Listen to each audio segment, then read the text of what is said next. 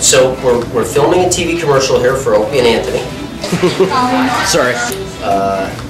They're very talented fellas. Tie is a little long, but we'll cover up any embarrassing junk bulge. They're professionals.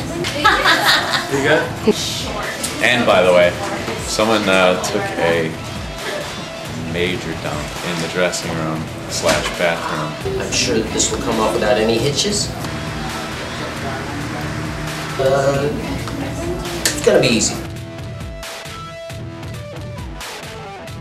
I don't know. Do you think this dress makes me look a little bit fat? I turned too quickly. I'm sorry. Okay, take it again, still wrong. Fuck me. Do you think this dress makes me look a little fat? Oh, no. Oh, sorry, I fucked up. What? As I look at the camera like an idiot. A fucking rookie. What are you doing? Not a clue. It's obvious. Picture is I don't know what to do with this. Where does that even go? Stuttering, muttering prick. Does this dress make me look a little bit fat? I don't know. Ask the guy outside yelling.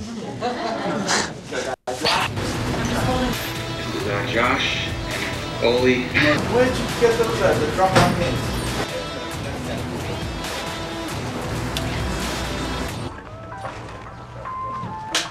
Welcome to the dress store. Look at all these goddamn dresses. Dresses for every occasion, for everybody. Guys, girl, are you a big-boned tranny?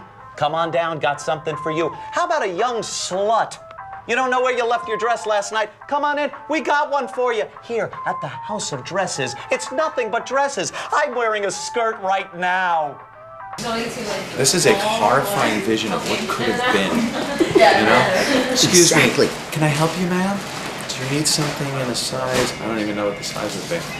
Look, I wanted to be a fucking astronaut. I didn't want this job, a pilot, something. Please come down and help me out. I'm Anthony. Welcome. What happened to my life? Opie and Anthony, they belong on the radio.